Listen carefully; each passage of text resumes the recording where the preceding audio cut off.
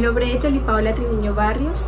Soy ingeniera electrónica de la Universidad del Norte del año 2012, ingeniera electricista del año 2013 y terminé mis estudios de mi especialización en gerencia de empresas comerciales, también en la Universidad del Norte en el año 2016.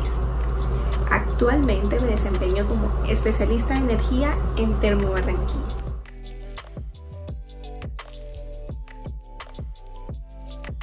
Claramente la decisión de escoger una carrera profesional no es fácil y es algo que no debe tomarse con mucha trivialidad, ni debemos basarnos en la experiencia de otras personas.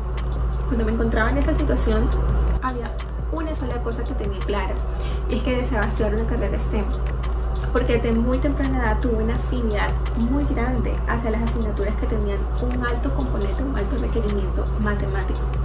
Pero más que eso, yo quería una carrera que me permitiera, a partir del análisis de las variables, a partir del pensamiento crítico, de la revisión de los aspectos que me proporcionara el entorno, encontrar una solución a un problema.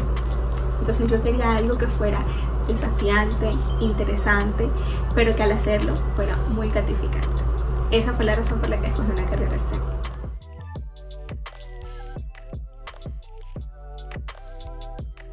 Llevo más de 6 años vinculada a Termobarranquilla. Inicié como analista de bolsa, luego fui analista de regulación, analista de energía, hasta llegar al cargo que tengo actualmente, que es especialista en energía. Cuando llegué a ser parte del equipo que iniciaría la representación comercial de Termobarranquilla, que tiene la gran responsabilidad de representar a los recursos térmicos más importantes que tiene no solo la costa, la región Caribe, sino el país dentro del sistema eléctrico colombiano. Es un generador termoeléctrico y también un importante consumidor de gas. A lo largo de mi permanencia en la empresa me he desempeñado en diversas funciones. He tenido la responsabilidad de preparar a la empresa en términos de cumplimiento de requisitos para poder estar en el mercado energético colombiano. De igual manera, estuve involucrada en los procesos de declaración de disponibilidad, de precios de oferta, de nominación de combustible.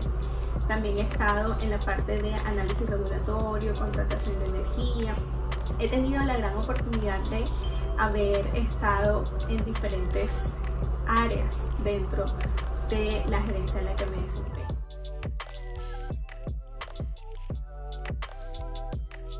Considero que todos estamos llamados a ser agentes de cambio, a ser agentes transformadores. En alguna ocasión leí una cita y decía algo como no pases en blanco. Y básicamente creo que esa ha sido como mi filosofía de vida y mi filosofía de trabajo.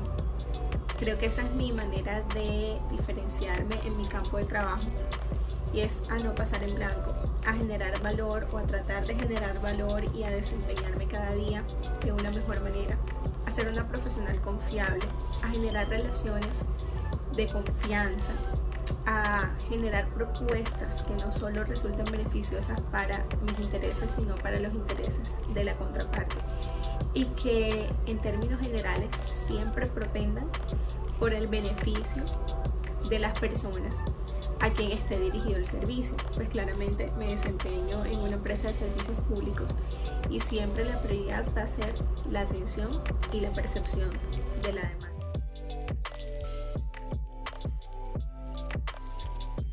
Creo que el consejo más importante que le daría a mi versión del pasado sería: enfócate, sigue adelante, que no va a ser fácil, pero valdrá la pena. Y eso es algo que también le quiero decir a todas esas chicas que hoy están pensando o que tienen dudas acerca de si deben interesarse en alguna de estas carreras STEM. No va a ser fácil, habrá momentos de dificultad como todo en la vida, pero los resultados son muy gratificantes.